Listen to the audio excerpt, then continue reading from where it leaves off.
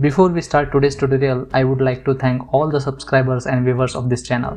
Because of you guys, our community has grown beyond 1K. Over the time, your questions, positive comments and constructive feedbacks have helped me improve the videos. I have compiled all these comments at the end of a thank you video which I have created for you guys. So please check it out. The link of that video is in the description. As you can see here in the comparison video, on the left hand side is the original Shaky video where you can see a lot of camera movement, and on the right hand side is the stabilized video where the camera is more stable. This result can be achieved using a free app called Google Photos. So let us see how it can be done.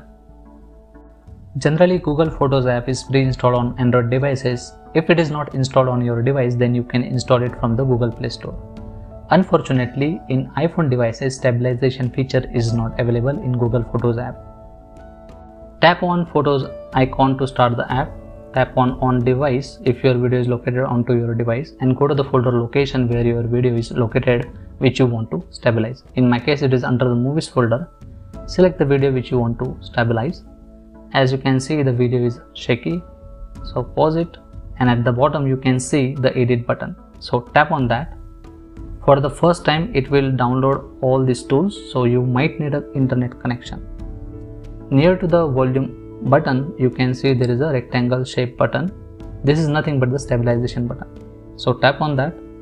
After you tap on it, it will pop up a new window saying stabilizing. So this will stabilize your video. Now we can preview the video if it has been stabilized or not.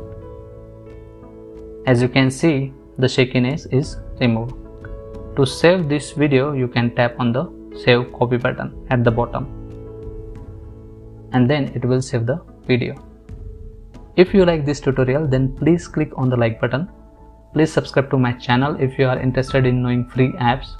In the description, you can find link to the playlist which covers different video editing related topics. Stay safe and stay healthy.